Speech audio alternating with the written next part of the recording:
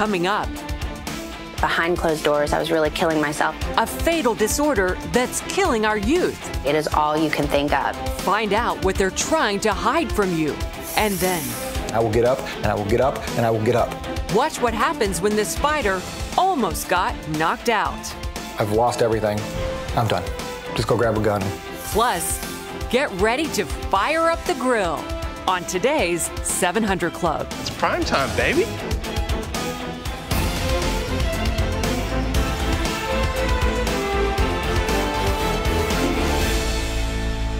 Ladies and gentlemen, welcome to the 700 Club. Is our president in touch with reality? Is Ben Rhodes, his advisor, in touch with reality? They have said that their work in relation to ISIS is effective. They said ISIS was the JV team, and they've beaten ISIS.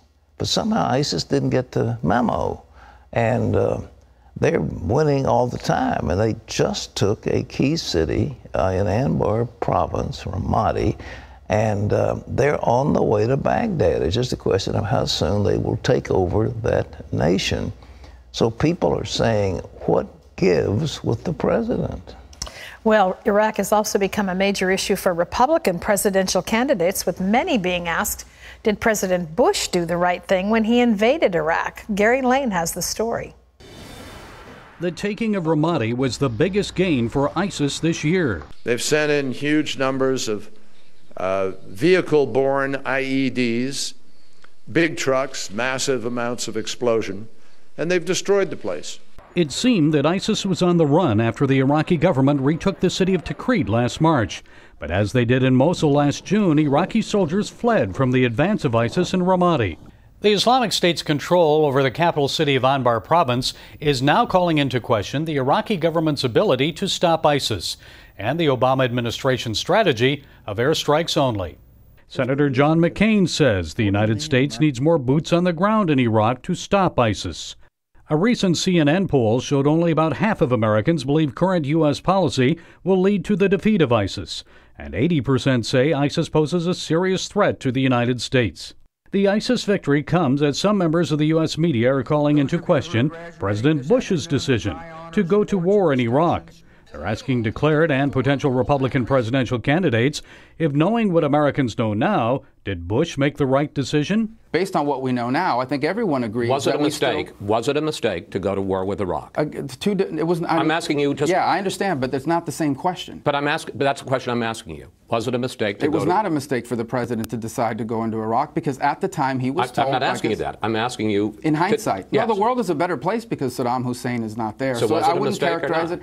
But I don't understand the question you're asking. I'm asking you, knowing everything, as we sit here in 2015. But that's not the way presidents don't. A president cannot make a decision on what someone might know in the future. But that's what I'm asking you. Louisiana Governor Bobby Jindal is considering a run, but is yet to declare his presidential candidacy. He says a hypothetical question about the past is not the right question to ask at this moment in time. The reason we have problems with Iraq today is not George W. Bush's strength. It is because of President Obama's weaknesses. The reason we have instability today is that this president, President Obama, created a void there. Absent from the hard hypothetical questions about Iraq, Democratic presidential candidate Hillary Clinton. She's answered less than a dozen media questions since launching her campaign last month, and hasn't answered a reporter's question in weeks on any subject. And many analysts still say President Obama made a mistake by cutting back on American troops in Iraq. So what America did in Iraq and mistakes by both the Bush and Obama administrations are likely to get more media attention and scrutiny as the 2016 presidential campaign heats up, as will the question of what needs to be done to defeat ISIS. Gary Lane, CBN News. Thanks, Gary. We don't really gain anything by looking back and having recrimination about what would you have done or couldn't have done and so forth. The thing is, what are you going to do now? You've got an immediate threat. We've got to deal with it. But the truth is, going into Iraq in that war was a big mistake. We interviewed on this program, I interviewed Saddam's bomb maker. He was the man who was supposedly in charge of thermonuclear weapons for Iraq and Saddam Hussein. And he basically said they do not have the technology and the ability to bring out a nuclear bomb. And I knew it. I hope the CIA knew it. I hope the president knew it.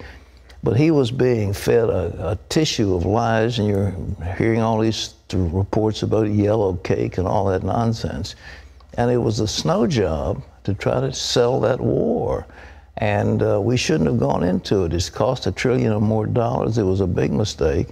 And going in then, we shouldn't have. And looking at it in hindsight, you shouldn't have. It was a bad mistake.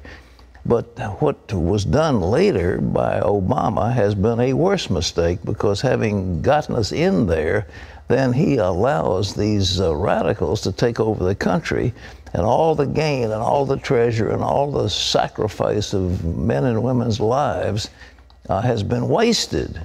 And that, to me, is a great tragedy as well. So what would you do now? What's got to be done now is we have to have a massive effort to destroy ISIS. It cannot be allowed to take over Iraq. It cannot be allowed to take over Syria. It cannot be allowed to take over the Levant, which is what they want. They want the whole Middle East. We can't let them do it. It'll be a clear threat to the United States of America, and we can't let them do it. Well, in other news, a leading political analyst is calling out her fellow liberals. Guess that. She says they're intolerant. Oh, what a surprise when it comes to conservative viewpoints. John Jessup has that story from our CBN News Bureau in Washington. Here's John. Pat, Kirsten Powers warns some on the left are trying to suffocate free speech, and she says the country is moving in an authoritarian direction. Heather Sells spoke with her about the trend, which she explains in her new book. The United States may have strong protections for free speech in the First Amendment to the Constitution, but USA Today columnist and Fox News commentator Kirsten Powers says in reality that freedom is facing a serious threat. In her book, Powers, a lifelong liberal, says her fellow liberals are behind today's attacks on free speech. She calls it a systematic silencing. They call themselves liberals, but they're completely illiberal. So they are people who just really believe that their ideology and their partisan viewpoints are the right way, and that anything that deviates from that needs to be silenced. And they don't want to debate it. They don't want to have a conversation about it. They want you to shut up. That shutting down of ideas, says Powers, is everywhere. It is accomplished by delegitimizing and demonizing those with unpopular views, or just opinions that liberals don't like. In her book, Powers cites what she calls a vicious smear campaign against Chick-fil-A President Dan Cathy for saying he supported traditional marriage. She warns of college campuses that have booted Christian clubs for supposed discrimination when all they did was hold fast to biblical beliefs. And she says everyone should be concerned about the firing of Brendan Eich, the head of the internet company Mozilla, for his donation to a California measure supporting traditional marriage. That was in 2008, and it's what Barack Obama thought. And Barack Obama was at Rick Warren's church saying that he opposed same-sex marriage for religious reasons. So what's the thing today that in 5 years is going to get you fired? Powers, who found Christ 9 years ago, says friendships with fellow believers have opened her eyes to attacks on conservative and Christian viewpoints. Perhaps her biggest concern, a left-wing culture at universities that squashes open and honest civil debate. Powers cites the feminist professor in California who called pro-life demonstrators terrorists and stole their sign. What's happening is extremely authoritarian, even though it's not the government. It's an attitude that we know best, and we're going to tell you what you're allowed to think or say. And if you don't do what we think or say, then we're going to destroy your reputation and maybe get you fired and maybe make it so you can never work again. Powers says the stakes are huge. If attacks on free speech go unchecked, she worries that society could shift to groupthink and reject any dissent. I just don't think that probably most young people have any idea what that does to a society, that you cannot have freedom without being able to disagree. Heather Sells, CBN News. And Powers says she wouldn't be surprised if the people she calls illiberals try to silence her book by working to destroy her credibility. She says such a move would make her point about how some on the left are trying to shut down dissent. Well, it turns out an argument over a parking spot may have started that deadly shootout between Texas motorcycle gangs, according to the Dallas Morning News. Authorities say they sent warnings earlier this month. Tensions were growing between two of the gangs that were involved in the gunfight. 9 people died, 18 were injured, and nearly 200 suspected motorcycle gang members were arrested. Police say the rival gangs were meeting Sunday at a restaurant so members could settle some differences that they had. About an hour later in the restroom, the fighting began.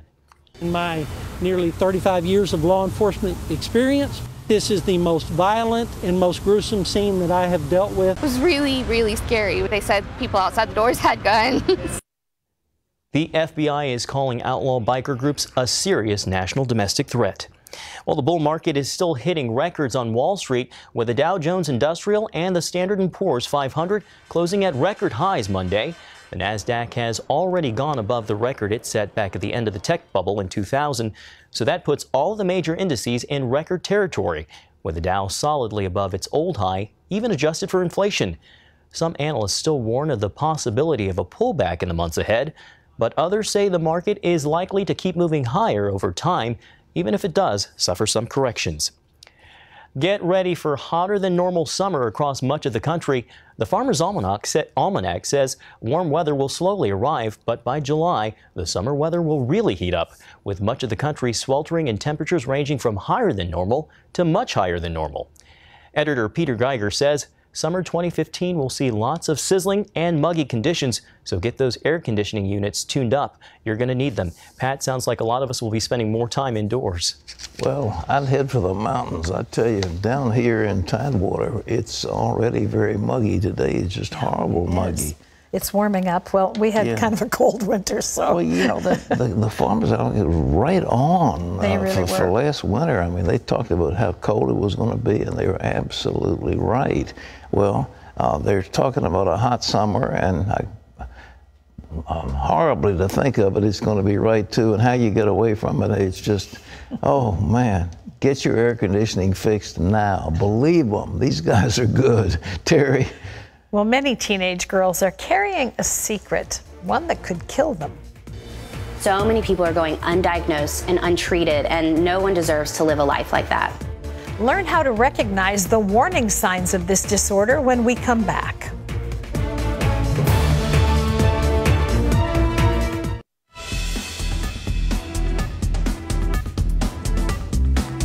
Bulimia, anorexia, there's so many different names to it, but millions of Americans live with and hide eating disorders, even though these disorders can threaten their physical and mental health.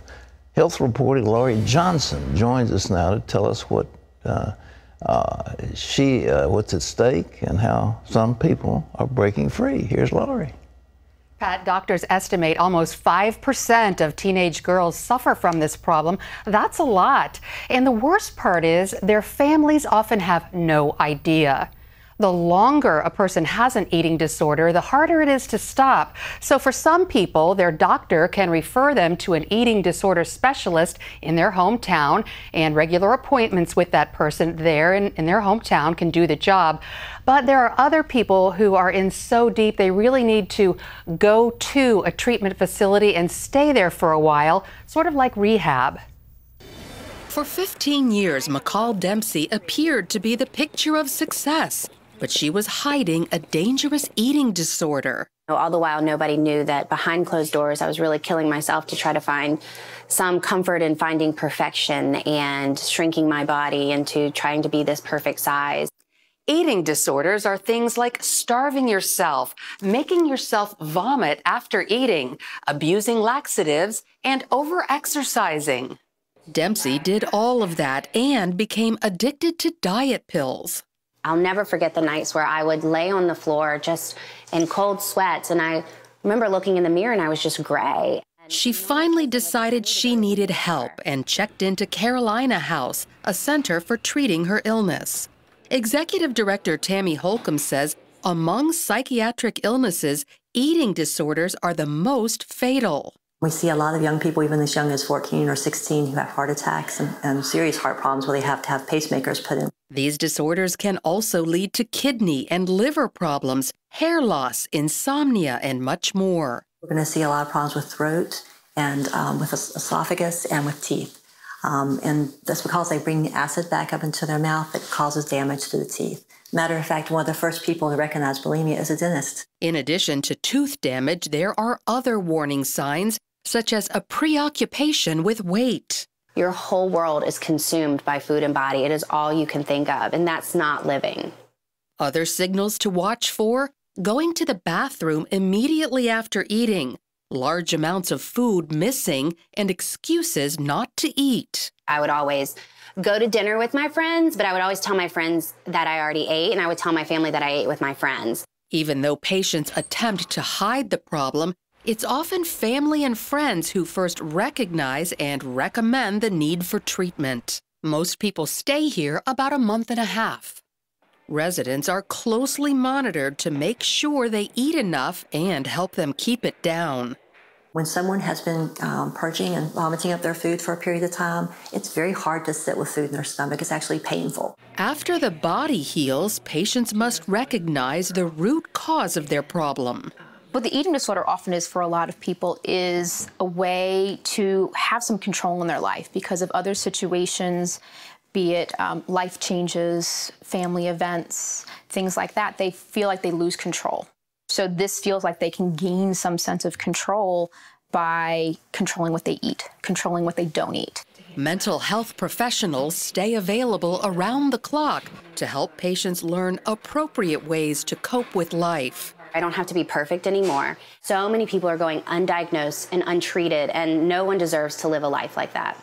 Residents need to master new skills before they're ready to leave. To them, it feels like I'm taking control away from them because I'm going to tell them, okay, this is what you need to eat. These are the portions you need to be eating. And they feel like, oh my gosh, you're taking my control. It's the only thing I have. So we're empowering them. I like to think of it like empowering them to learn what their body needs, learn the choices that they need to be making, and learning to really just take that back for themselves. Most of all, they learn how to stop obsessing about food. It was like I found a whole new me, and now I live every day in that awesome place. Like many other mental conditions, people with eating disorders face the risk of relapse. The key here is learning to recognize those dangerous behaviors and hopefully correct them before losing control. Lori Johnson, CBN News. I've been involved. One young man I remember, he had this disorder, and he just wouldn't eat, and he just got wasted thinner and thinner and thinner. And it was just a tragedy. You did everything you could to help him. I did everything I could to encourage him, to help him and everything, but it was too late in his case by the time I got there. And you remember the singing group, the Carpenters? I thought they had a marvelous sound, but the girl, you know. Karen Carpenter, yeah. She had, today, when you hear her music, you recognize her voice. It was very distinctive. It's an incredible voice, but I mean, she starved herself to death. Mm-hmm. So I think sometimes when you don't get help soon enough, serious help, you know, it's hard to turn that around. This can be treated as a demonic possession thing. It is like a demon, and it needs to be rebuked and cast out. But these people need all kinds of attention. They need care. They need self-image. They need, I mean, our whole rehab program, and it's not something you can just pat them on the back and say, well, hey, why don't you eat it? I've got you a nice steak. No way. That doesn't work that way. No. I think getting in touch with that control issue is a big thing. But, but young girls, particularly at that incredible age, don't have a self-image. They don't quite know what to do. And they look at a mirror and they see themselves as enormous. I mean, you look at them and they say, well, what an attractive young lady. They look at themselves and they see this fat thing and they just fight. I mean, it's just incredible. But it is demonic. It is an awful thing. And ladies and gentlemen, don't dismiss it, because there are just too many dead teenagers and young ladies who kill themselves with this. And it's not just girls, it's boys as well. But it's a horrible concept. And Lori, I appreciate your story on that. And folks, if you have questions about eating disorders or other medical stories, you can talk to Laurie by using hashtag, quote, Ask Laurie on Twitter. Okay? Well, up next, one fighter takes on the world. People did to me whatever they wanted to do to me, and I had no power to change it. It was me against everyone else. Hear how he finally won the battle. That's next.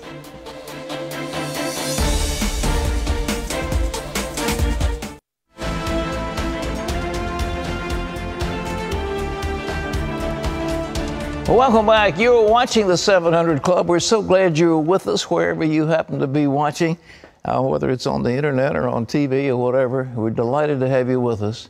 I want to tell you about Tom Mann. Tom got beat up by life. His mom was sick. His dad was a crook. And Tom spent his years being abused and knocked down. So one day he figured if he couldn't win at life, he might as well end his own life. You knock me down as many times as you want, and I will get up, and I will get up, and I will get up, and I will get up. Tom Mann's fighter mentality didn't develop overnight. A black belt in karate, Tom had to train for years in a number of mental and physical disciplines. But he always had a natural drive to protect himself and control others. I believed that you could do it on your own. You didn't need other people. It was me against everyone else. And if I was going to win, it was all on me. Tom learned early on that he could only depend on himself. His mother had MS and was in a nursing home most of his life. His father was an alcoholic and con artist, in and out of jail from the time Tom was 4. I never knew from day to day when I was living with my dad, do I have a place to live? Do I have something to eat? Do I still have my possessions? Or did I lose them all again? When his dad was behind bars, Tom lived in foster homes and was physically abused at some. I was a piece of property, and the state moved me wherever they wanted to move me. People did to me whatever they wanted to do to me, and I had no power to change it. The only thing that kept Tom going was love for his mother. She was my strength through the whole thing. And what I went through was nothing. Just nothing compared to what she went through. You know, I always thought, if she can do that and rot away in a nursing home bed, I can suck it up. I can go through homelessness and no food and getting beaten and all that stuff, because it's nothing compared to what she's going through. So he fought his way through the tough times and even excelled in high school. The success numbed his pain until he got out of the foster care system. Something snapped in my head where I went, I'm free of all that, and I made it. This anger came out of nowhere. I'd never been an angry guy before, but I was really angry. I mean, raging angry. In college, Tom used his anger to control situations and protect himself. I was still going to succeed no matter what the barriers were. I just felt like I was the king of the world, that no one could beat me, and I was smarter, faster than everyone else. He pushed everyone but his mother away, and soon started to struggle with the man he'd become. I'd look myself in the mirror and just go, don't like that guy. Just don't like him. I don't like what he stands for. I don't like what he's doing. I know it's wrong. Then his mother died. At that point, I just kind of stopped and didn't care. I didn't care about success anymore. Mom was the meaning of my life. No more mom. No more meaning. Tom dropped out of school and tried to make sense of his life of hardship. He had a theory about God's role in it. And I'm like, okay, God, if that's what we're going to do, if you're going to make me bear my cross to prove my worthiness to you, you won't beat me either, because I am worthy, and I will prove it to you. Tom joined the Army, where he worked hard and quickly climbed to the top 1% in his class.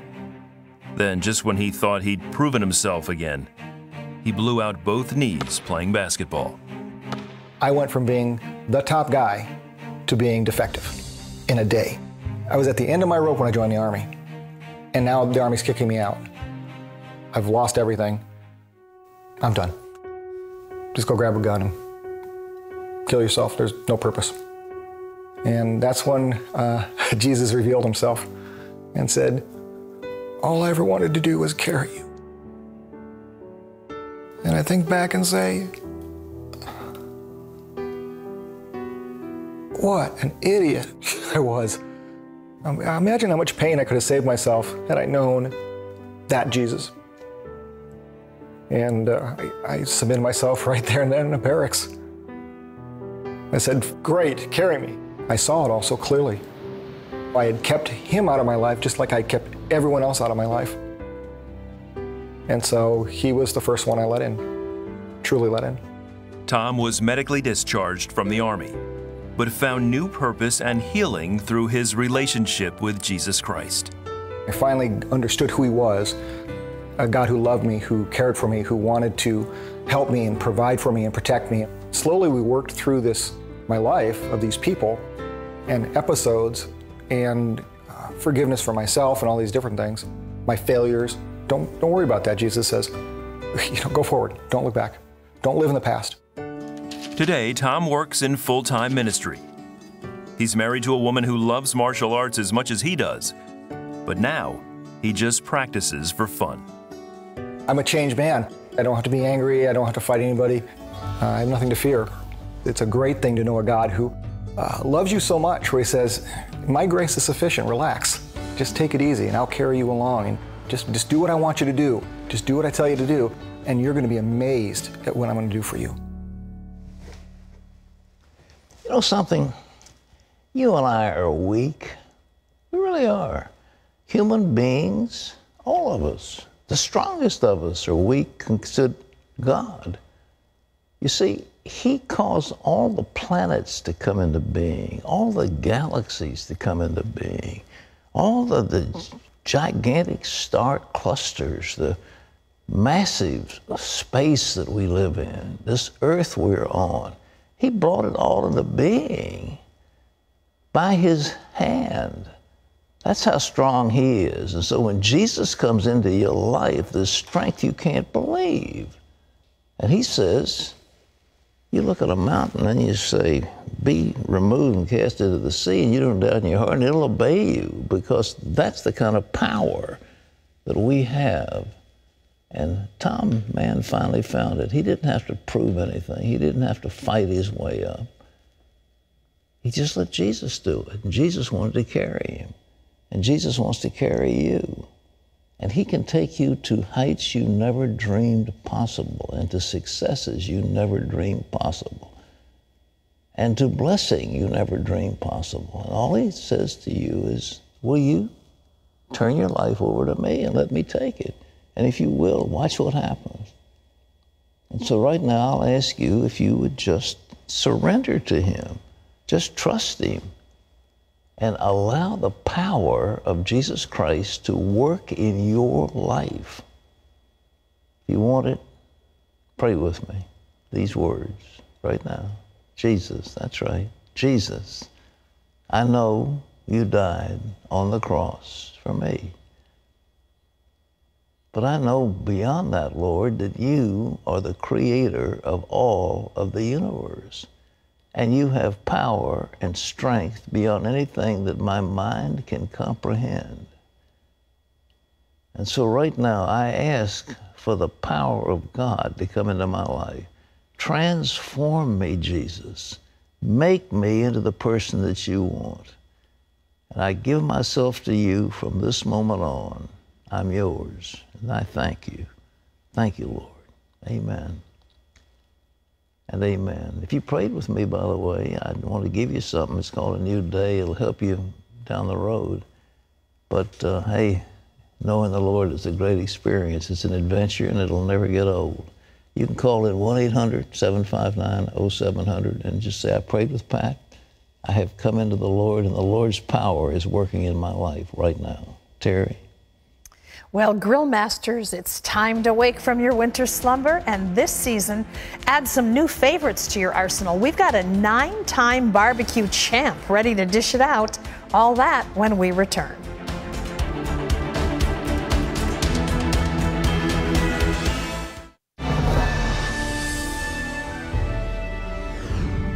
And welcome back to the 700 Club.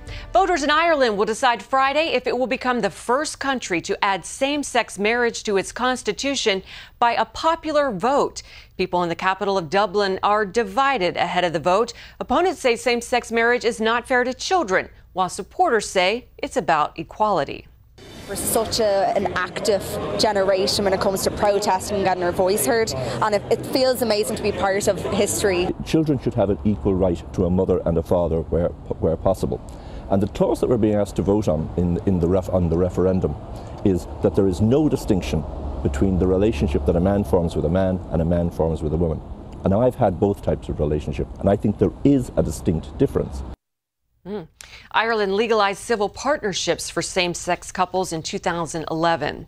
Students at a Welsh university have voted to ban Bibles from residence halls in the name of multiculturalism.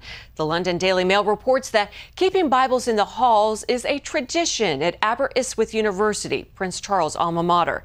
But now students have voted to remove the Gideon Bibles from dorm rooms, claiming they could be potentially offensive to non-Christians. James Catford, an alumnus who now leads the Bible Society, says that the answer to a diverse and multicultural society is not to remove all traces of diversity. That seems illiberal and intolerant. And you can always get the latest from CBN News by going to our website at cbnnews.com. Pat and Terry will be back with more of the 700 Club right after this.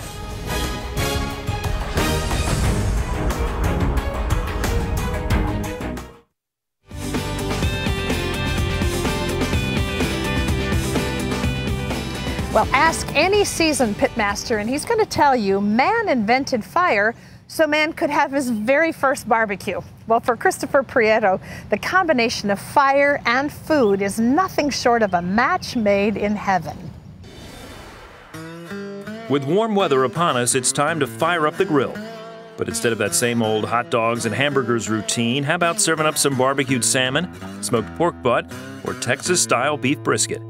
Restaurant owner and pitmaster Chris Prieto is a 9-time barbecue champion. In the Southern Living Ultimate Book of Barbecue, he shares proven grilling tips, techniques, and recipes that'll take your grilling to a whole new level. That's prime time. Oh yeah, it's prime time, baby. Well, Christopher Prieto is with us now, and welcome. Great to have you here. I shake your glove here.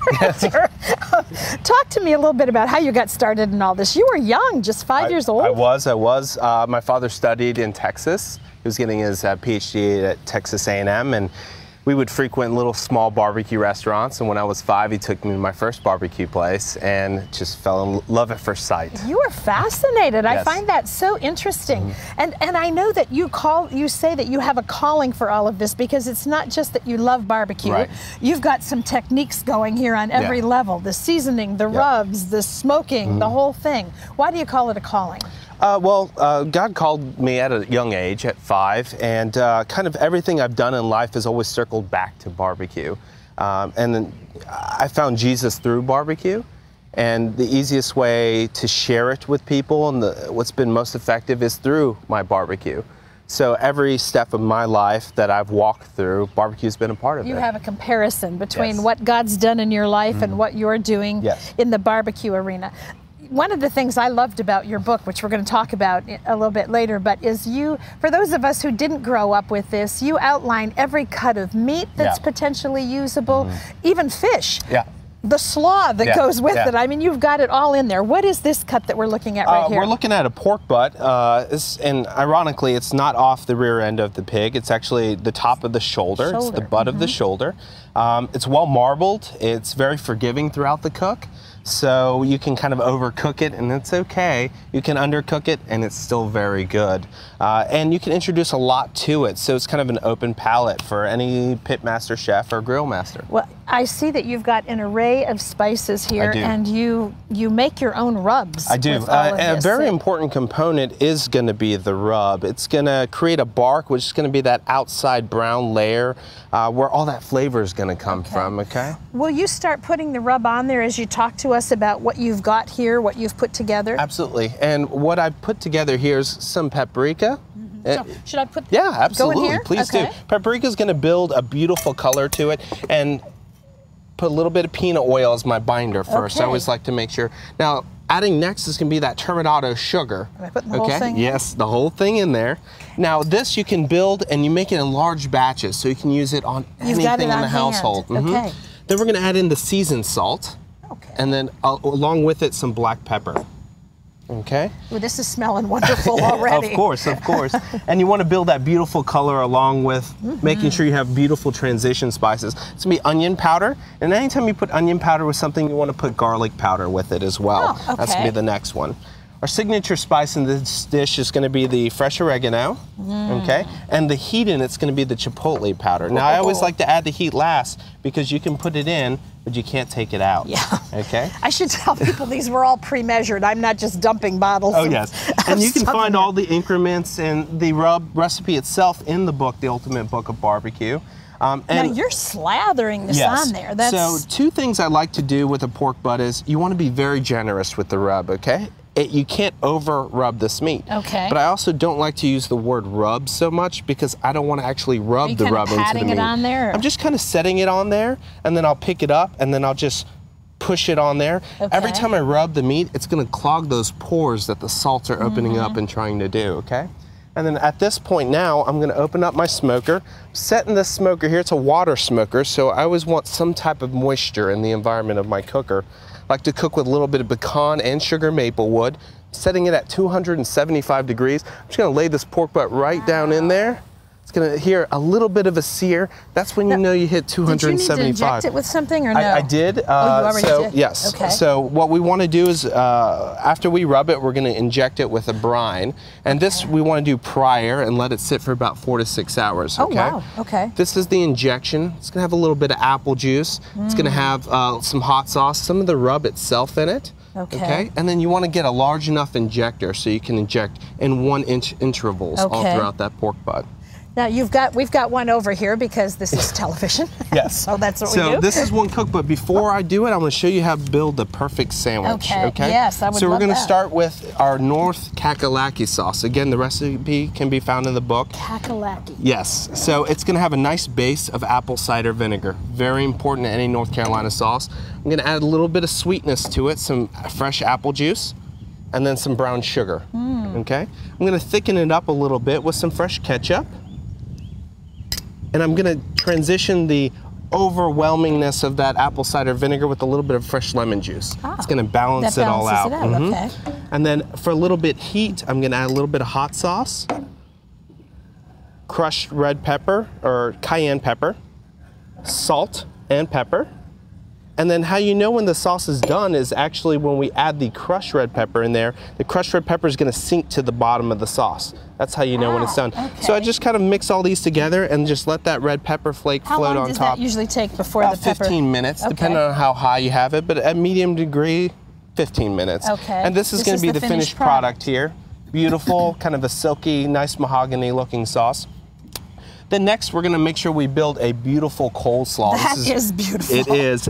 And one thing, it's appealing to the eye, but it's also going to cool down all these smoky and kind of spicier flavors, which we're building on.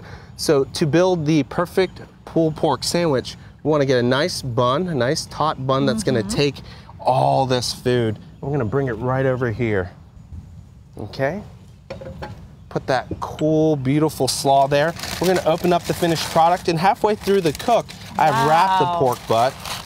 Look at that.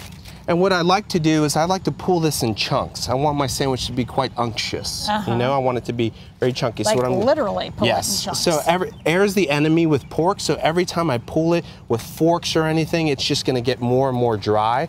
So I'm going to take it in these big chunks. And, you know, usually I don't wear gloves, and that is fine because I can lick my fingers I after. like you. But I'm going to take a little bit of that dripping right on the bottom of this foil. I'm going to drip that on.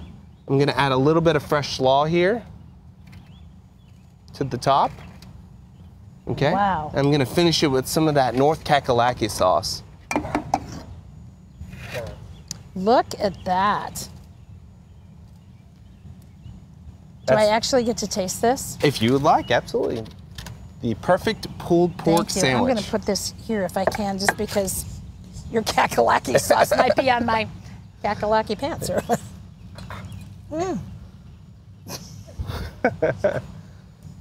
Getting more pork than slaw is always good. Wow. Wow. Thank you. Amazing. My hands are filthy and so are yours, but yes. I want you to try this for yourself. I want you to get his book, The Ultimate Book of Barbecue. It's called Southern Living's Ultimate Book of Barbecue. You can get this recipe full of everything you need to know about barbecue, available nationwide. Oh, let's shake hands. What the heck? Chris Prieto, thank you so much. Thank you so much for having me. Awesome. Thank you. Back to you, Pat. Well, that sandwich looks delicious. How in the world you got your mouth around that, I'll never know, but you did it. Terry, you're a pro. Congratulations. What an interesting segment. Thank you. That's what you do for spring. My goodness gracious. You know, it's an art. They've got special rubs for this, something in Memphis and something in Dallas and something down in Carolina, and they've all got the way of cooking pigs. Well, coming up, your email questions. Michelle says, get this, my husband left me and our boys 3 years ago. He's waiting on me to file for divorce, but I don't believe in divorce. What should I do? Well, that's a question that we will be bringing it on after a quick break.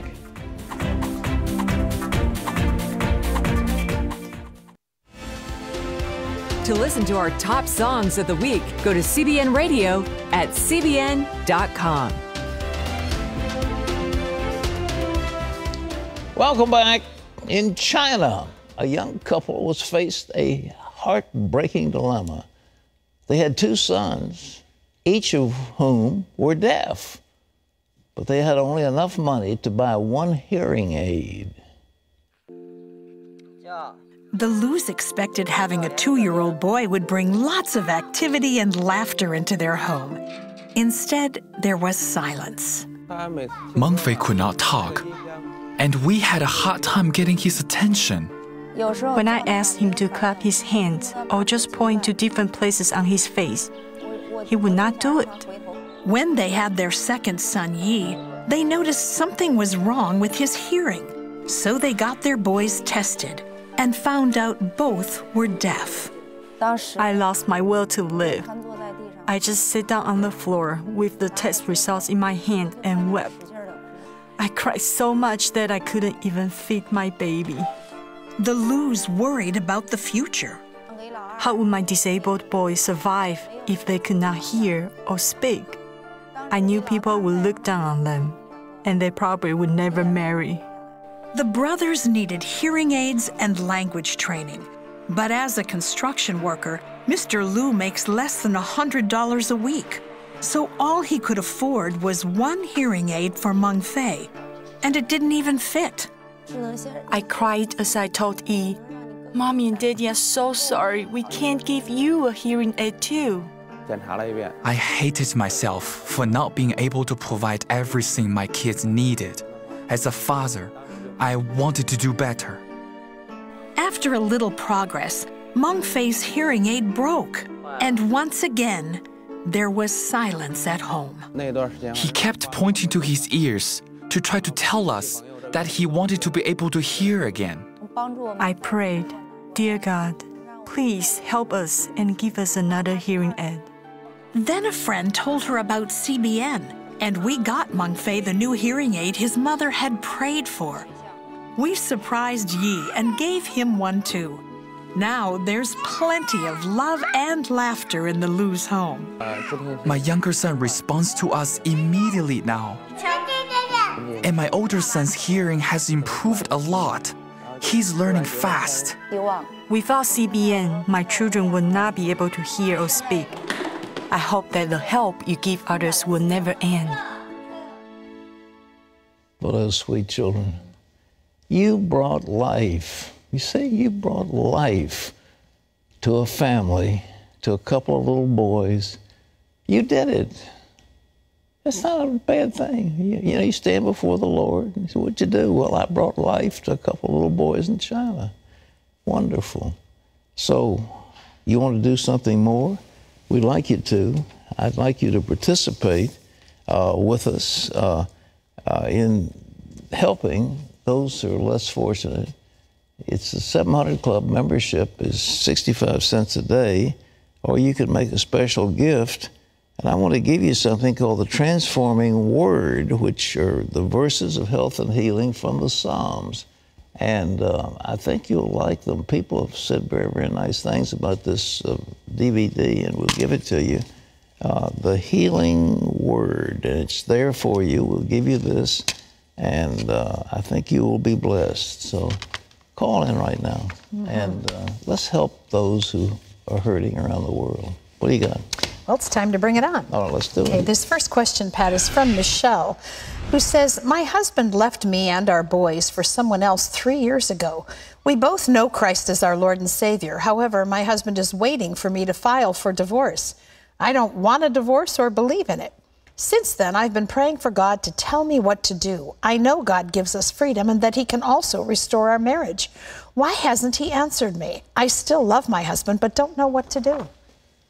Well, I would give you this advice. I mean, you can wait as long as you want to, but the truth is, from just a legal standpoint, you need support for your children. You need a living arrangement that makes some sense, and you have to get a judicial decree that establishes that. If you want a separation agreement as opposed to a divorce, they can get all kinds of things. A creative lawyer could help you, but you need to do something. You just can't sit around and be abused, because it's going to hurt your children, and you need to look after the kids. Yeah. All right? Okay, this is Susanna, who says, can you please let me know if the Book of Mormon is from Jesus Christ? 2 ladies said they were Christian and gave me the Book of Mormon. The ladies explained to me about John Smith and told me the history of the book, but to me it feels wrong. What's your opinion about the book? Thank you. It's Joseph Smith. Yeah, not John Joseph. He claimed that the angel Moroni came and gave him these golden tablets, and this is where he got the Book of Mormon. I hate to say it, I really, there's some wonderful Mormon people, but I can't buy their religious beliefs. Well, no one else ever saw them, right? No one else ever saw those tablets. It's the same thing as Muhammad. He got a revelation from some jinn in a cave, and that's the basis of all this stuff he believes in. It's not Jesus Christ. They call themselves the Latter-day Saints of Jesus Christ, but it's not, and I'm sorry. The Christian church has never acknowledged that Mormonism is an Orthodox religion. It just isn't. But there's some very wonderful people who adhere to this religion. But that's where it came from. He claimed an angel Moroni gave it to him. All right? With additional scriptures, right? That was. It's added to the Bible, sure. Okay, this is Susan, who says, I have prayed and prayed for a healing from my handicaps, but none has come my way. My doctor labeled me with MS, but I believe he's wrong. I believe that God is using my ailments to his good. I've had preachers tell me I'm wrong, that if I truly believed, God would heal me. Who's correct? Look, I don't know you, and I don't know all these people who have been talking to you, so I can't analyze exactly what's there. But I have prayed for people with MS, and I have seen people get up out of wheelchairs with MS and were healed. There's something about that disease that almost takes on a life of its own, and you have to resist it, and you have to fight it, and you have to speak about it in the name of Jesus. And it is a debilitating, horrible thing when you've got it, but at the same time, Jesus will give you healing from it. So I can't say beyond that, because I don't know you, I don't know your problem, but please believe me that the Lord has an answer for the problem that you have. Well, we thank you for being with us. We leave you with our Power Minute from Proverbs 16. He who heeds the word wisely will find good, and whoever trusts in the Lord, happy is he. Well, tomorrow, our dear friend Jay Sekulow reveals how the Washington fat cats are robbing you of your freedom. You don't want to miss it. He's got an interesting book. And he'll be with us, Jay Sekulow of the American Center for Law and Justice. That's all the time we've got. For Terry and all of us, this is Pat Robertson. Thanks for being with us, and we'll see you tomorrow. Bye-bye.